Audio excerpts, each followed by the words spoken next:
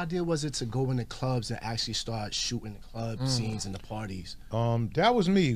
One day we did a shoot in the Roxy, which was like one of them clubs downtown. And the Roxy was a skating ring on Sunday nights, and then it was a club, like, you know, they would just not skate, and it would just be regular club. And so we were there one night, and we shot, and people were just doing that. I said, yo, you want to do a shout out? So I was the first person. So you was the king of the shout. Thank you. That was my that's what I was leading up to. You got And to make it, you know, like big. I'm you know, like I feel like, because sometimes we said, did we start that? Yes, and I was like, I don't remember anybody saying that before me to that level. And I said, yeah, well, you know, and I remember somebody said, well, Mr. Magic, I said, no, Mr. Magic told me that, yo, you really made that shout out official. So was it something like y'all was already doing back then? Like, I want to give a shout out. Somebody, or no? I think somebody said it. Okay. Like somebody in the crowd said it. Y'all want to shout out my people, and we were like, yeah.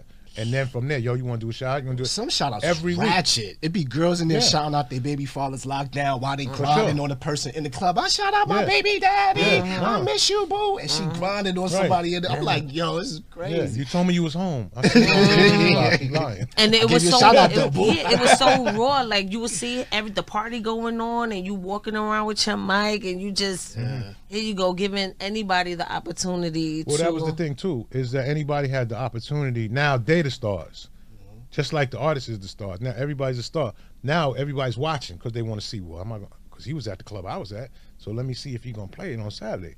And they sitting at home. Yo, you ain't playing, son? No, he's gonna be on next week. Oh, okay. So they'll wait. Is that annoying though? I know you get that a lot. Like, people be like, when's the show coming out and stuff that's like how that. It is. You know, people will get excited. You know, that's what we signed up for when we started doing this. You know, that's part of your responsibility. Yeah. You know what I'm saying? And I didn't want to be on TV. I just wanted to talk. Like, I really wanted it to be like a radio show. Like, you just hear my voice and you see the videos playing.